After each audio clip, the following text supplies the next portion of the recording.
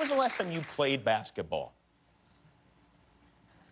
I think the day I retired. That was it? That was it. Did you love the game? I love the game.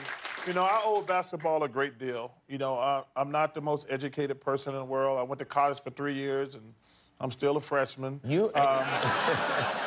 But basketball has given me everything in my life. Isn't that interesting, though, that you would stop, just never play it again, really never pick up a ball again? You retire because your body can't take that abuse anymore. I see, I mean, you can't, like, I've got 2 new hips now.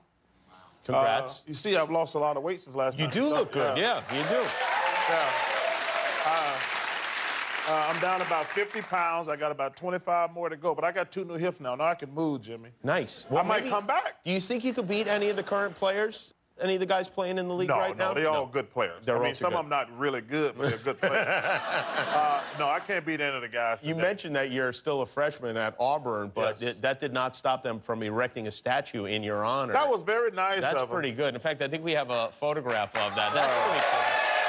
Look at that. Oh, that's very nice. There you are. Did you have any input into what it would look like? Well, I told him I just wanted the statue skinny. Because, like, I'll be 55 next week, Jimmy. Happy birthday. Yeah. So, I figure like this. Most of the people my age not going to remember that I was fat. and the kids who are there now don't even remember I played there. Right. So, they got a fantastic... I love my college. Auburn University, War de Amigo. Very nice of them. I mean, to have a statue anywhere is a pretty great thing. It's really cool. They didn't have to do that. Hi, I'm Jimmy Kimmel. Click below to subscribe to our YouTube channel, or if you want to be that way about it, don't.